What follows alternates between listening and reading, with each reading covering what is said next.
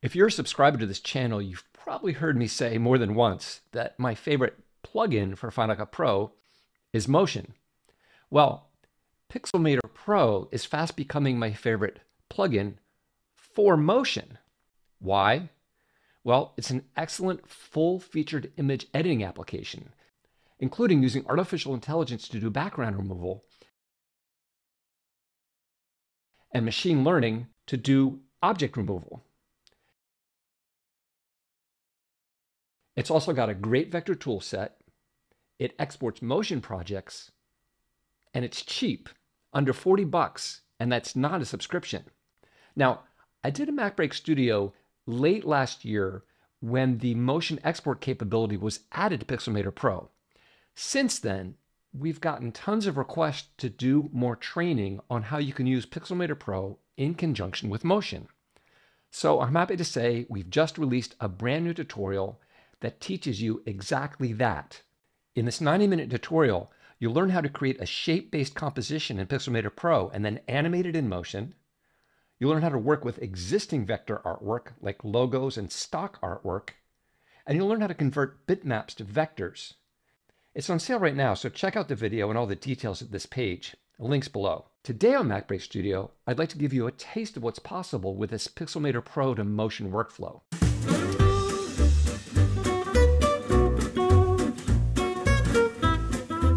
So here I have a logo in the Adobe Illustrator format. I'll press the spacebar so we can quick look it. And this is a very common scenario where you may have been given a logo by a client and they're asking you to animate it or incorporate it into a composition. Well, you can import Adobe Illustrator or PDF vector files directly into Motion. I'll just drag this right in. And that's great. If you scale them up over 100%, it's going to look pixelated. But if you select the underlying media in the Media tab and go to the Media tab of the inspector and turn off fixed resolution, then those vector objects will remain nice and crisp. In other words, they will continuously rasterize, which is great. I'll go ahead and reset those transform properties. However, it's still a single object. You don't have access to the separate elements for animation. It would be great if you had access to each separate element as a vector object. And while you could go back to Adobe Illustrator and export each of those as separate elements, maybe you don't have access to Adobe Illustrator. And besides, even if you did that, even though you'd have separate elements and they'd be vector, you could scale them up, they still wouldn't be motion shapes. If they were motion shapes, you could do much more with them. You could turn on and off outlines and fill. You could access the control points to change the shape. You could animate them with all of the different shape behaviors.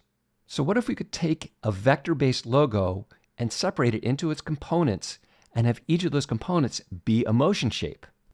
Well, in Pixelmator Pro, you can create and export motion shapes.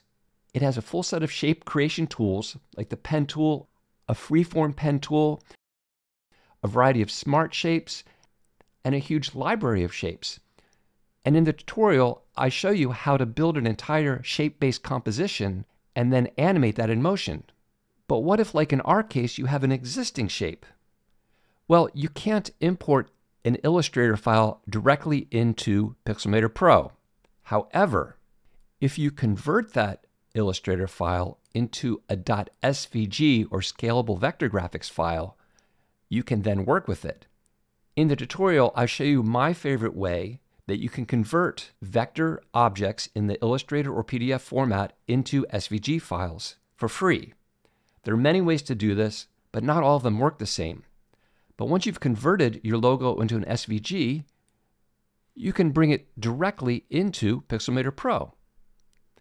And the cool thing is, if we open it up, we have access to each of the separate elements.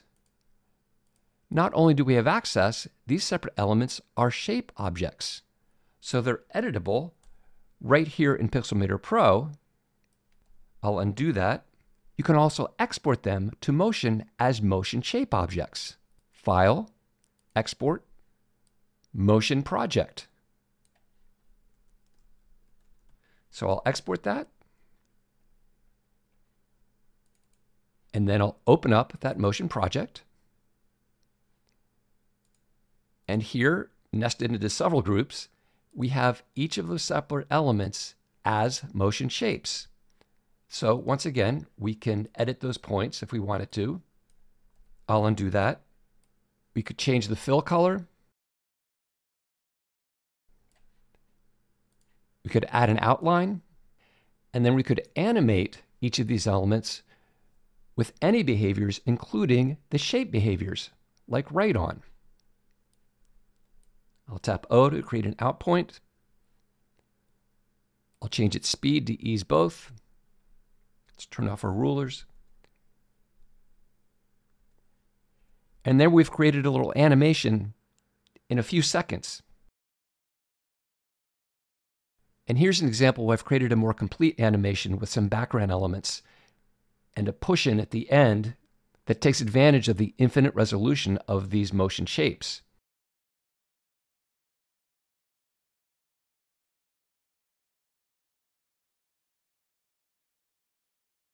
In the timeline, you can see I've used several write-on behaviors to write on the R and each of the ripples underneath it. And then I have a little randomized shape behavior right here for when the final ripple comes in and the little rays shoot out. So by using Pixelmator Pro to convert our flat vector single image file into separate motion shapes, we can create all kinds of interesting animations in motion.